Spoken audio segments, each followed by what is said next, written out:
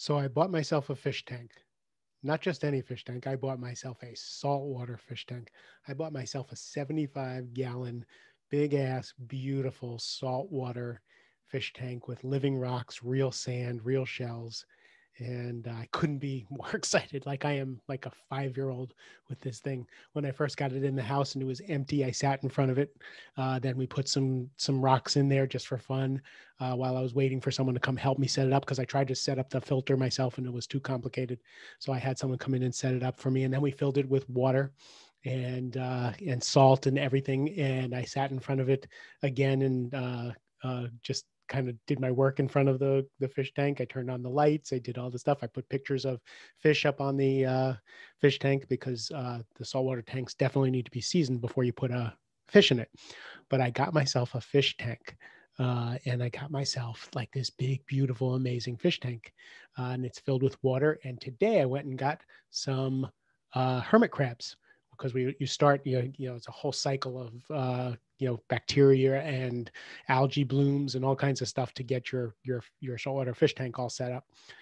So I have my hermit crabs in there. I think I might have killed two. So I'm a little if I sound a little down, it's because I think I killed two of my hermit crabs. Maybe they're just kind of hanging out on the bottom. So we'll see. We'll go back out and check them. But and then if I keep the hermit crabs alive, when I keep the hermit crabs alive, I get clownfish next week. So I'm so excited. But here's what's really interesting about getting a fish tank. I don't know if I've talked about the fact that I had a koi pond.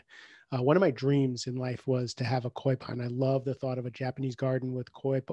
And when we moved into the townhouse 8, 9 years ago, 10 years ago now, Jesus, it had a little pond in the back. So I bought these little 2-inch koi and some goldfish, and they thrived. Not only did they thrive, they grew and grew and grew and grew and grew to where they were at least 10 pounds each by the time we moved. I had to keep giving away koi because I kept, they just got too big for the pond. And when we moved, I had to give away my koi. So the pond here at the house, in our new house, is broken, and it just seemed like too much expense to fix and to keep up. And we got a new rescue dog, and she's going to jump in the pond. So anyway, here's what it is about the fish tank.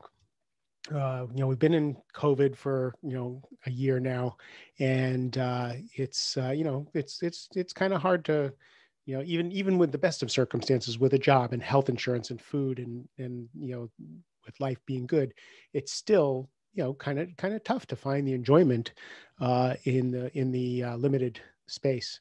And one of the things I love more than anything in life is Hawaii.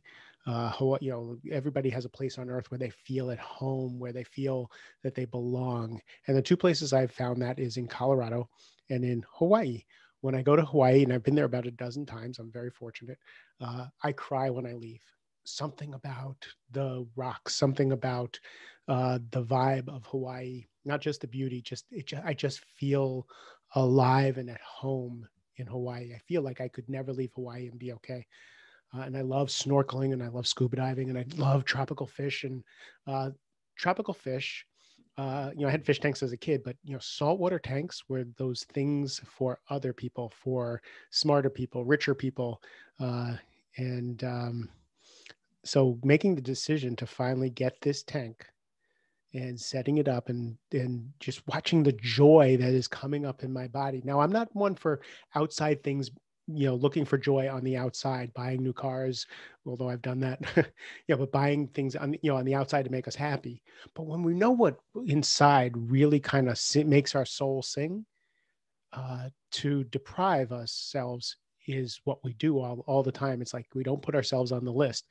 And for a long time, I never put myself on the list for something like this. And I missed my koi pond so badly. I love sitting. There's something about sitting with fish for me that is soul nurturing. And I could tell by sitting in my living room with an empty fish tank and meditating with an empty fish tank that I'm on the right track here. I remember way back when my ex-wife and I had this house, and she wanted to put a front porch on the house. The house was very plain in the front. She wanted to put a front porch on it. And I was like, why do you want to go all through all that expense? And we have to go to the town. We have to talk them into it. And what do we need? Let's just use that money for something else. She said, no, I want to enjoy a front porch. I'm like, all right, it's kind of silly, but all right, let's put a front porch on. So we did everything we needed to do. And she built this beautiful front porch on the front of the house.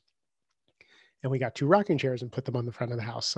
In fact, we had to have the rocking chairs that were at Cracker Barrel. Cracker Barrel restaurant has these beautiful white rocking chairs in front. So we had to buy those rocking chairs. And guess who spent all his time on the front porch, sitting, reading with my laptop, doing my work on the front porch? Because the front porch was such a lovely thing. She was right. We wanted to do something to enhance our lives now. And I learned a lesson from that.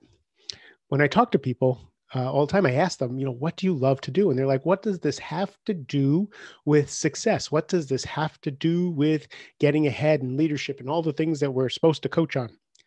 It has to do with well-being, has to do with living life. It has to do with finding what feeds your soul. See, if you're not feeding your soul on one end of the spectrum and you're just giving out to your career, to success, to your team, to your family, and you're just giving out, there's no replenishment. And all the amount, even the rest, the naps, whatever, that doesn't do it.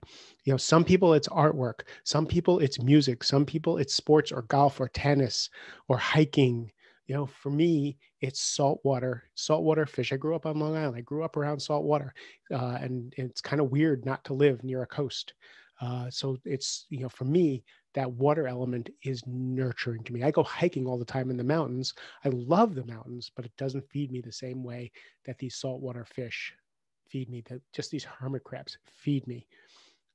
So what in your life, that's the question I have here, is what are you missing in your life that just feeds your soul? And it could be time with friends. One of my clients, all through COVID, what fed his soul was being around friends. So they made a little pot of people so that he could just be, he's an extrovert, just to be around his people.